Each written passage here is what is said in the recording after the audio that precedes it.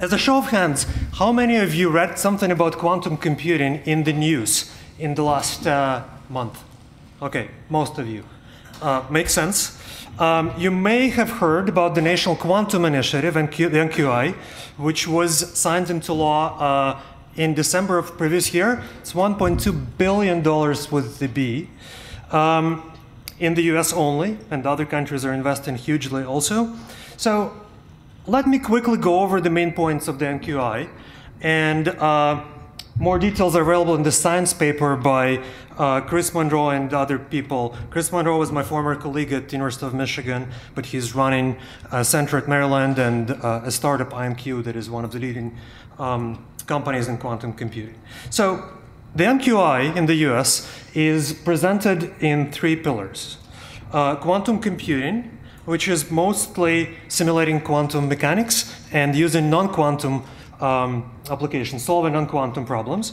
Quantum communications, which focus on secure communications via quantum key distribution, and also entanglement networks, which connect quantum states remotely through either optical networks or satellites. And the third pillar is quantum sensing and metrology. For example, atomic clocks are super precise instruments, and quantum communications as well as quantum sensing are pretty much success stories, right? Except that the market size seems somewhat limited. It's not clear how many people or banks or military organizations need to communicate through satellites or optical fibers with quantum key distribution. Some do. And also the precision in atomic clocks, aside from the GPS system, it's not clear how many applications need that astronomical precision. Quantum computing seems like the most interesting application, and Chris Monroe and other people in this paper, they're mostly quantum computing people, right? So we'll talk about quantum computing, but it's much harder to make it useful. Now, the main difference in quantum computing from conventional computing, aside from the hardware, is the model of computation. And there are actually quite a few different models of quantum computation.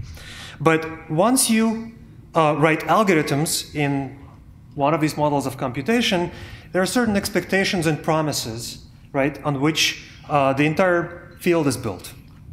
So to just be clear, to avoid the hype, let me give you the fine print right away. First of all, quantum computing does not promise new decision powers. Whatever is decidable in conventional computing is decidable in quantum and vice versa.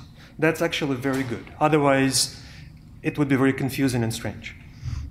Now, there is really no claim to solve NP hard problems exactly in polynomial time on a quantum computer. That's a common misconception in the media. And moreover, there is no asymptotic speedup for some basic problems such as sorting on a quantum computer, which means that there is no universal asymptotic speedup. In fact, it's hard to find quantum algorithms that give you a speedup, or hard to find problems on which quantum algorithms promise a speedup. For sorting, it's a theorem that there is no hope, so no one is really looking. Right. Also, the individual quantum gates, or whatever devices you use, don't promise speedup. So the promise is really in special purpose, algorithms and special purpose hardware. And there are quite a few. There are some number of algorithms, but not many of them that are killer apps. So you could look at this as a glass half full or glass half empty situation, but this is roughly what it is. Now, so far we talked about error-free quantum algorithms. It turns out once you start building hardware, errors in quantum hardware are inherent, and there are a lot of them. And so compared to conventional computers, which also went through 20, 30 years of having high error rates in hardware, things are fundamentally worse for quantum computing. And many people don't realize this. Now, entangled states, whatever they are, but they're required to achieve the power of quantum computation, they globalize noise and errors. What does this mean? It means if you have an error in one gate or in one qubit, if the overall state of your quantum computer is entangled, this error affects the entire state. In my laptop, if particular memory bit or CPU gate experience a particle strike and has a glitch, this glitch will likely go away. For two reasons. First of all, it doesn't affect the entire system immediately. And second, there are three kinds of masking: logical, electrical, and temporal masking in conventional circuits. I spent a lot of my time working on hardware electronics. But for quantum computers, these masking mechanisms don't work, right? So things are quite a bit worse. Now, errors accumulate multiplicatively in quantum circuits. So if you have 500 gates with 0.5% fidelity, which is common for implementations today, the circuit fidelity of the entire computation is dismal, right? And we have to keep this in mind, right? So you have to use error correction to achieve scalability, but the qubit budgets available now don't allow that, right? So right now we are stuck with quantum computers that are noisy, intermediate scale quantum computers, right? Individual gates are somewhat reliable, but if you have hundreds of them, then the fidelity is very low, okay? And to make things worse, conventional error correction, which is done by repetition, and other conventional codes don't work in the quantum case because copying is a very difficult operation, okay? So quantum error correction has much greater overhead. Now, if you're trying to beat conventional computers with quantum computers, then if you read too much news, you have a wrong impression. It's a numbers game. You have to compare carefully. You have to find the applications, and you have to look carefully for the speed up and then somehow validate it. So you need to also account for the advantages of conventional computers, which I will not go over, but there are quite a few. The gates and the wires have a lot of serious advantages at large scale. There are advantages at the hardware system level, including many different components, but also the design and verification methodologies, which are fundamentally harder for quantum computers. And then at the level of software, you have programmability and universal computation, which aren't really as expected, at least not the universal speedup for quantum computing. Okay? And I have this Nature paper from a couple of years ago that itemizes a lot of these considerations. Now, coming to the title of my talk, if you look at the amount of money that is being poured in quantum computing startups, at quantum research, $1.2 billion in the US alone over some number of years, it sounds like a gold rush. And the proposals sent to the National Science Foundation, a lot of them remind those people with very primitive instruments and kind of shallow understanding, but they're hoping to dig some gold. It's really more like a treasure hunt, because the speed-ups are rare, and you have to find them, and it's very hard to ascertain that you actually found something. So today we're going to go into some more detail on how these speed-ups are pursued. And really the goal, the treasure, is to demonstrate an end-to-end advantage over highly optimized classical systems, and then verify that the results are correct. Okay? These are very challenging goals. Now, what we have in terms of hardware is noisy intermediate scale quantum computing, and you have a dilemma in choosing the application. Either you take known computational problems with inputs relevant to applications and try to beat these on conventional computers, but then you have really good software and hardware available, and it's just not something that a lot of people pursue these days, especially that quantum hardware doesn't process big data for various reasons.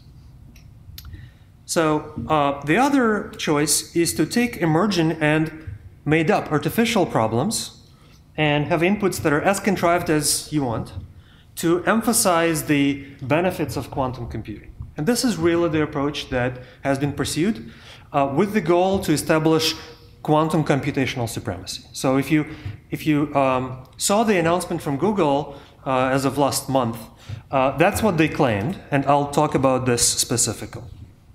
Okay? But in all these cases, it's not a fixed milestone that you're establishing, because conventional hardware and conventional algorithms are rapidly improving. Okay? So it's going to be basically a moving target. Okay? Now, to demonstrate the difficulties of the first approach, let me show a couple of papers. So one of them was from quite a while ago, based on my simulation result. it turns out the quantum fast Fourier transform, which is part of Shor's number factoring algorithm, can be classically simulated. This was a big shock because it was thought that it's key to quantum speedups. However, quantum simulation is not composable in the sense that for Shor's algorithm, the modular exponentiation part, the main bottleneck, and the quantum Fourier transform, each can be simulated classically, but when you combine them, the result cannot be simulated classically. Okay. Much more recent stream of work by Evan Tang, who was an undergraduate at MIT.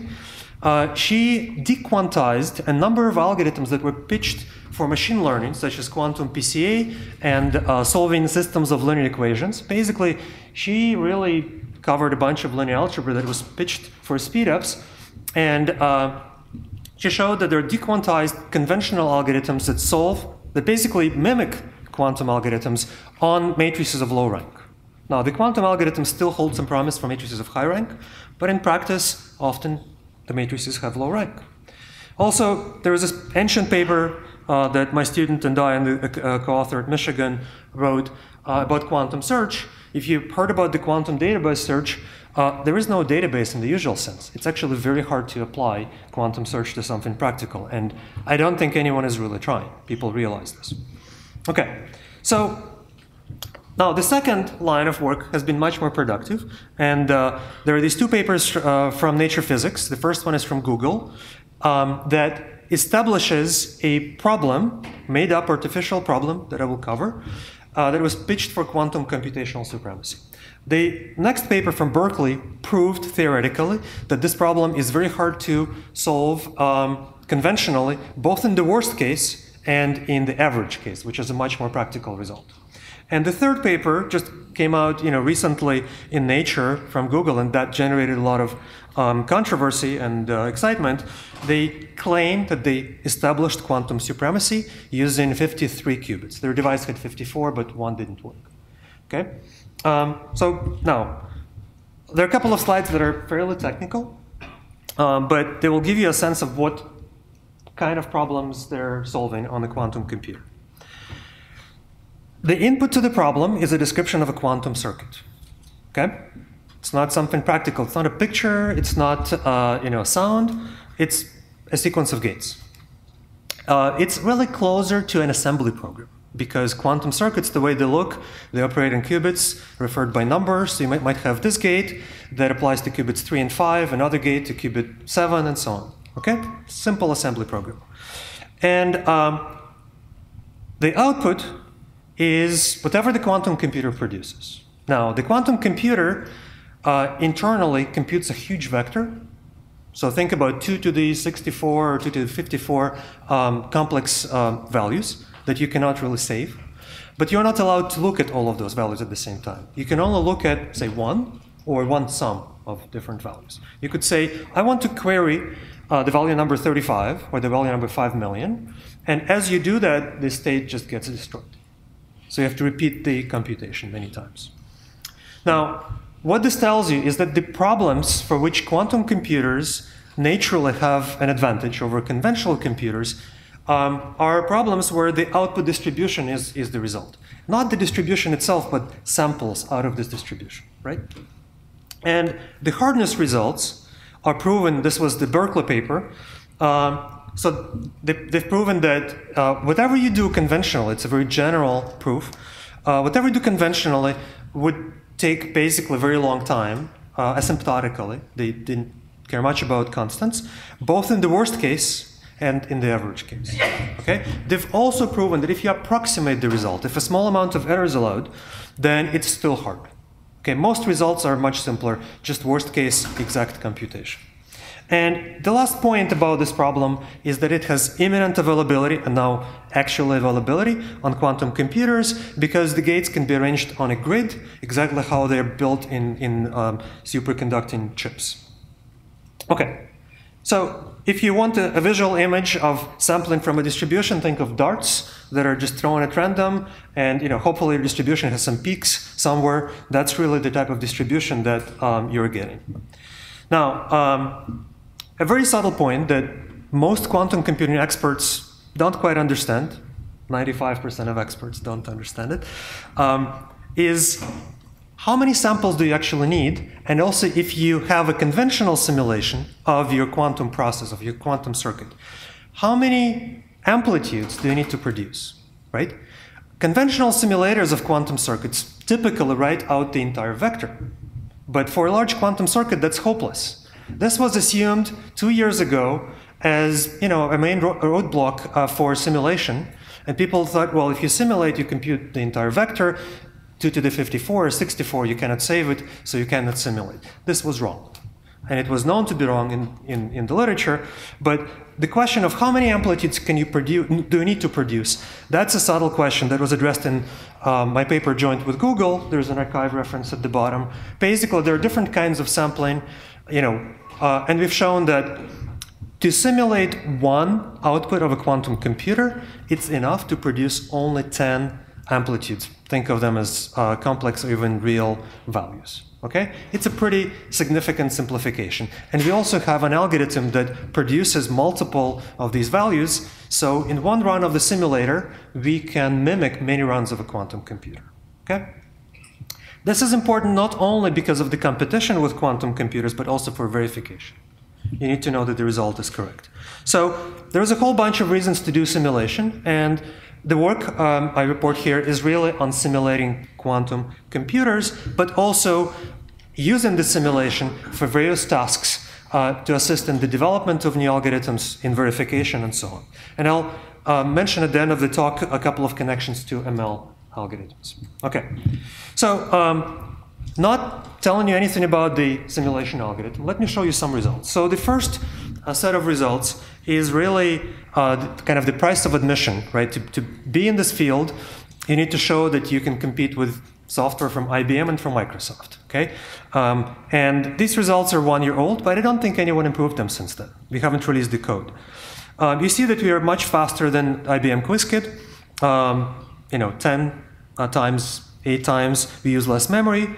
But in quantum computing, you know, 5 or 10 times is nothing. You really need to be, you know, asymptotically faster or given speedups that are hundreds of times. Okay. The next target is this result from just 2 years ago. There was a very famous paper, generated a lot of publicity, simulating a 45-qubit circuit on a supercomputer with 0.5 petabytes of memory. And the claim was, this is how much memory, this is the resources that you need to use for 45 qubits. Okay? Now, turns out, and this takes a leap of faith, you don't need a supercomputer to simulate that. We've simulated pretty much the same circuits, 5 by 9 grid, 642 gates, depth 26, saving a large enough number of amplitudes on a single server using just 17.5 gigabytes of memory. And we did this in the cloud. We didn't use a supercomputer. So in the cloud, you can price the resources. This would cost basically a quarter last year. And this year, it's going to be cheaper because prices go down and hardware improves. OK, now, to scale it up, we need to recall that quantum computers, at least the current ones, are like leaky faucets. They leak information as the computation progresses. So you don't get an exact result. And if your simulator, which is how most simulators work today, is exact, it's doing too much work. Okay? So we figured out how to perform approximate simulation where the accuracy is tuned.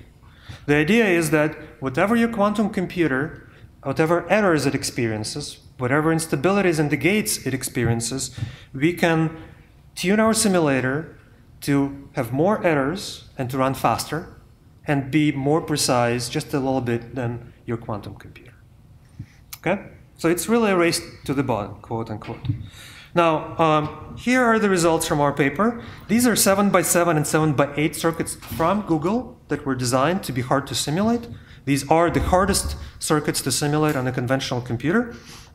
And without going too far here, I'll just say this is a cloud simulation. It uses a number of instances available to anyone. Again, this was from last year. So these are N1 high-mem 32 instances with 32 cores. And the cost here in dollars would be $35,000 for a 56-qubit simulation of depth 40 plus 2.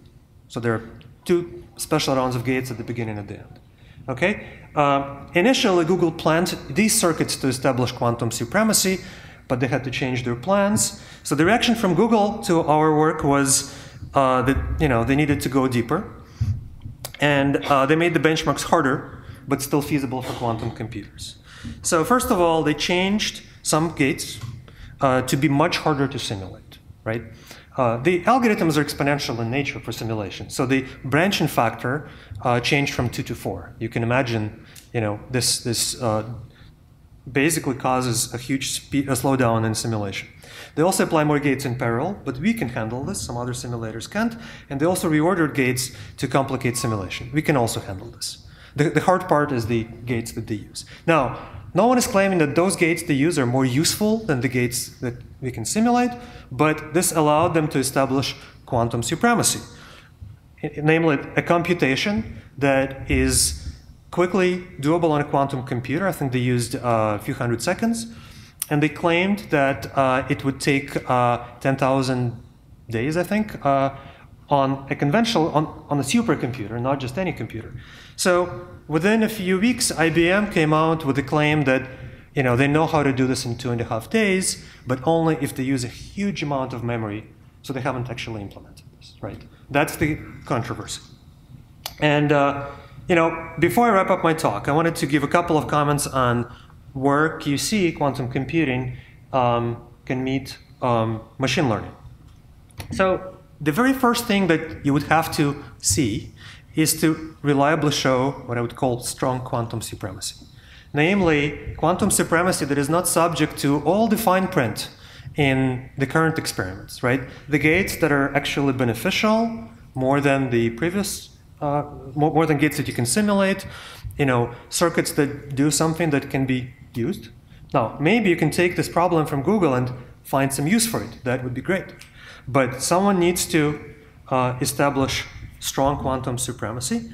And once you do that, then the next challenge becomes how to process large amounts of data on a quantum computer. Large meaning more than a few hundred or a few thousand floats. So if you look at Science or Nature papers from various places that discuss machine learning applications for quantum computers, they typically all suffer from this problem. Okay? Now, there are physicists who work on quantum memories. This could help, but this is very far out still. Now, another issue is in algorithms, and this is something that you can work on with a pencil and a paper.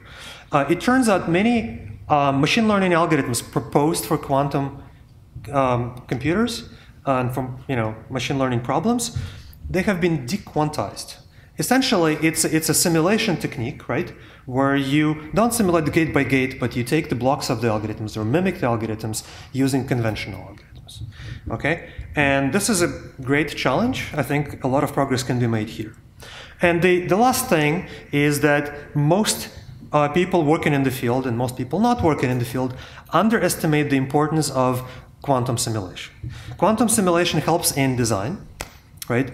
And for example, you can download from Microsoft extensions to the Visual Studio that supports their Q# language. You could write quantum programs in Visual Studio and simulate them on Azure. The announcement was just made recently. So they support simulation very well. And if you have a quantum computer, how do you know that it works correctly? You need simulation to verify a quantum computer, but also if the simulation that you have is really good, then it competes with quantum computers, right? And this is where I end, just the punchline. It's a treasure hunt, not a gold rush, and the comma is very important. Thank you.